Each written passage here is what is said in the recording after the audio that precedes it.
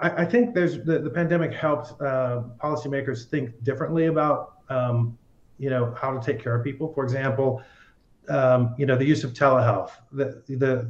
People understand that it was required during the pandemic, and it's an important way for people to access medical support. On the issue of supplemental, I still don't think policymakers really get it in the sense that they still think traditional health insurance covers everyone's needs.